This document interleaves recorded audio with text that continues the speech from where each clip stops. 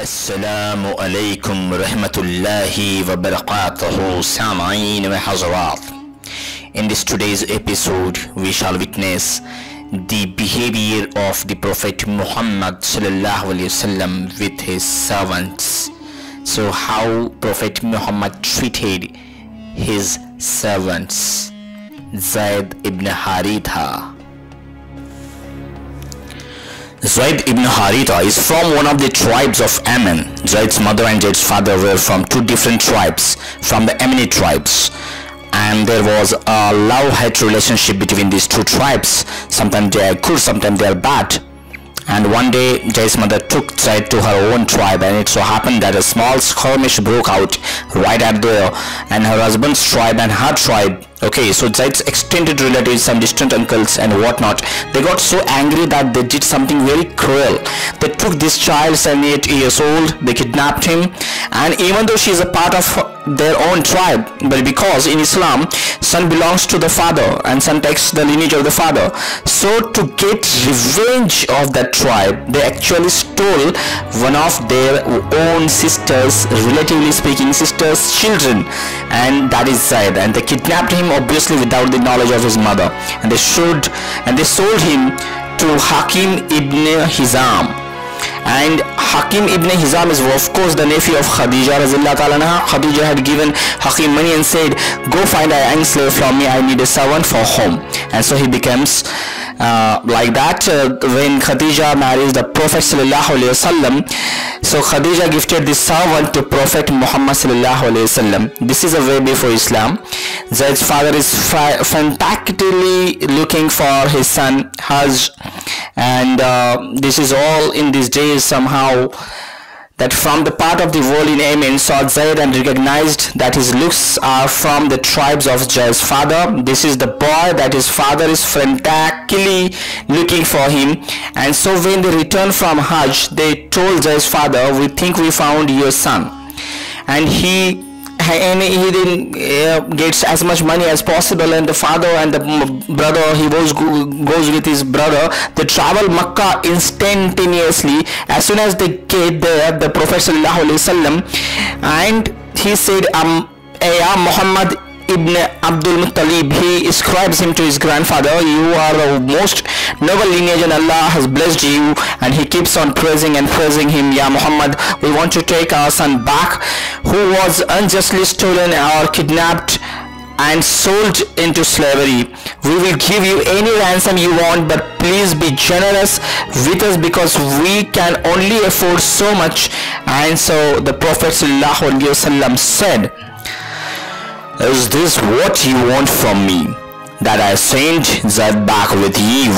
They said, yes, and for whatever price you want, we are prepared to give this price for you.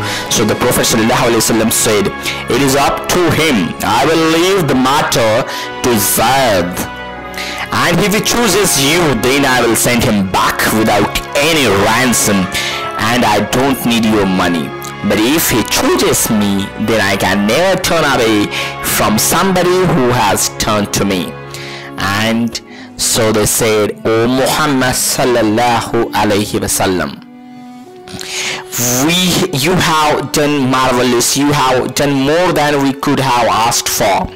So the Prophet sallallahu alaihi wasallam called Zayd, and we can imagine Zayd was probably around 25 years old at the time roughly.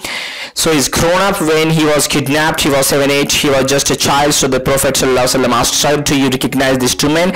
And they said, yes, I do. This is my father and this is my uncle, I recognize them. So the Prophet said, they have come requesting that you go back with them, and I have left the matter to you. If you want, you may go back with your father and your uncle, and if you want, you may remain with me. Instantaneously Zayd says that I can never choose anyone over for you. You are to me more than a father and an uncle combined. Zayd's father stood up and she says, Harithah, and he says, oh Zayd, have you gone crazy? Have you gone mad? You will choose to be a slave in this strange land, and you refuse to come back with your own father to your own tribe. And Zayd remarks for him, yes, I have made my choice. I know what I have said and I have seen from this man from my own childhood, that which he cannot choose anyone over him.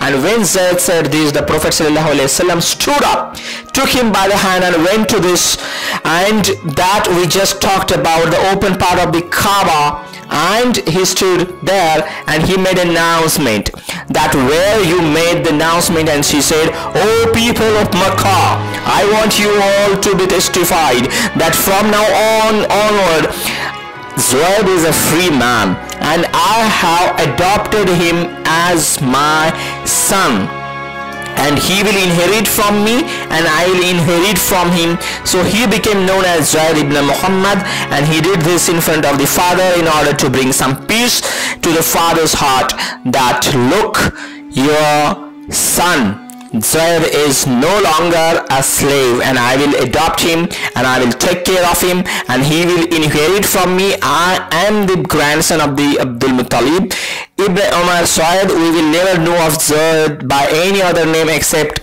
Zayd ibn Muhammad. That's what I thought he was, until Allah revealed Surah Ahzab verse 5 way later, 30 years after this incident happened, right? And in Surah, actually that Surah describes about that, call children by their fathers, that is what is noble in the eyes of Allah. And so that was when the Prophet rechanged the name of Zayd, and he said, this is now Zayd ibn Harithah and not Zayd ibn Muhammad. Zayd is one of those few people who, it has been said, were the first to accept Islam. It is enough of blessing for Zayd ibn Harithah that he is the only companion for whom Allah mentions by name in the Quran. He is only the companion ever. He is only the sahabah, the only sahabah whose name will be recited until the day of the judgment. So this is how that Prophet Muhammad ﷺ considered their slaves as his son, his own lineage. This is the beautiful teaching. This is the second last episode of this season. First, tomorrow we shall continue with the last episode of this season, that is the Jibreel, how Jibreel met the Prophet Muhammad sallallahu alaihi wasallam. Thank you very much.